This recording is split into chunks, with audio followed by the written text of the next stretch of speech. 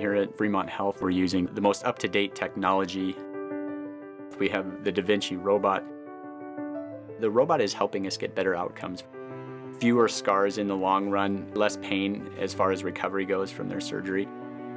The Vinci helps us as surgeons because it gives us a very clear picture of what we're doing. It allows us to have more precision.